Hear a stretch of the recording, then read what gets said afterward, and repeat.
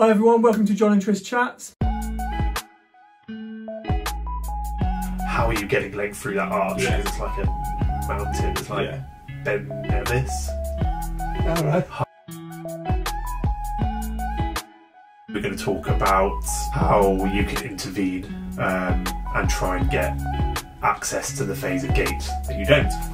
I always like to start with the things that are helpful, but I think we can't have this conversation without talking about kind of footwear interventions. And I think there are some criteria that I think are sensible when trying to intervene kind of externally, using footwear and orthoses and stuff like that.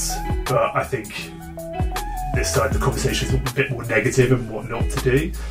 So I think, first of all, we could say a strict no on rigid insoles. So commonly if you go to a running shop and they go, well, you've got a high arch, we're going to put you in a rigid insole. So they're trying to chuck you into a supinated, externally rotated position. I think there's a few reasons this isn't helpful. First of all, thinking about the whole body approach of external rotation. If you just physically put the foot in external rotation, it doesn't necessarily train the rest of your limb to go into that whole body external rotation. And you're definitely not, your kind of neuromuscular system is not going to learn how to move in an externally rotated position. It is literally just foot is being forced into a position, and then the rest of the body might not necessarily follow, and you're just adding fuel on the fire. And then I also think that if you are stuck in an internal rotation and giving you a rigid arch, as you come and your weight comes into the midfoot, if it's so rigid that it's got no give in it, you're then closing off any internal rotation through the foot, which we know we want both, and we want access to both, so you're chucking it into external rotation, completely blocking any internal rotation. Based on what we said earlier as well, I don't think many running shops will understand the difference between true pronation and maybe the sort of false pronation that we were mentioning earlier in the calcaneus, the navicular dump again.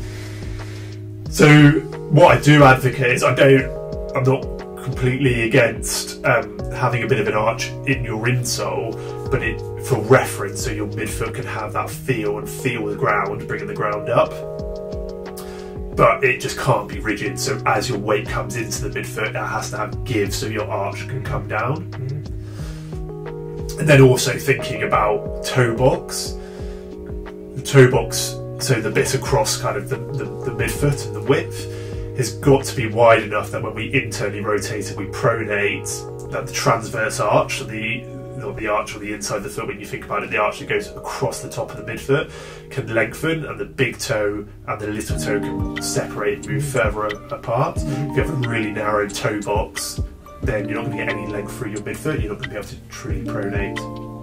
So I think adequate kind of width of toe box to allow pronation, no to rigid arches, but okay to having an insole that has a bit of an arch as long as it's got some give to pronate down into.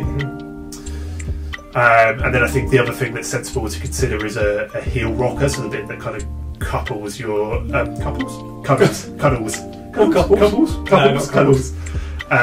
hugs your heel supports. So thinking about that heel rocker to give your calcaneus some kind of support and reference, particularly important with those people with the foot out, everything dumping in, just gives that heel bone a little bit of a reference and stops this abandoning man overboard ship and everything kind of moving in the frontal plane. Yeah. What we're probably not going to address is barefoot shoes and styles of running. Styles of running there. I feel like we said that's probably a video in itself, didn't we? I think so. One thing I will quickly say about barefoot shoes is I feel they're like being drunk, is in that it accentuates what's there already. Do you think being drunk's like that? Yeah, I do. Do you really? Do you think that's your personality accentuated? I think so. Oh right, that's interesting. Maybe a poor analogy, but I think if you have really good access to external and internal rotation positions, I think barefoot shoes are lovely.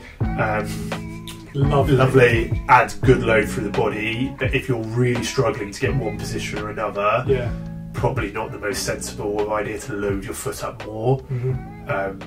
Whilst the mechanics aren't ideal in kind of force absorption and production. How do you know if you're someone like me who has a relatively good arch, but probably doesn't pronate very well? How would you know if you don't pronate very well, but you have a relatively, in standing you have quite good foot posture, but actually in reality... Well, I think it's very hard. I think it's hard. You probably can't say you have good foot posture in standing because... Well, I do, mate. But what we're saying is foot posture needs to be dynamic. You need to create these different shapes with your foot, and therefore getting a snapshot at one particular time is not going to tell you if you can pronate. So you're really only going to know if you see someone running? Yeah, see someone running, slow it down. Like I say, the tread on the footwear can be very helpful.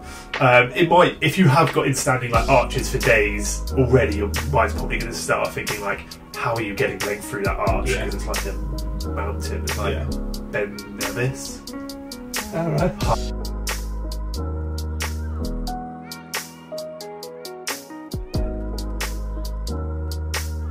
Yeah.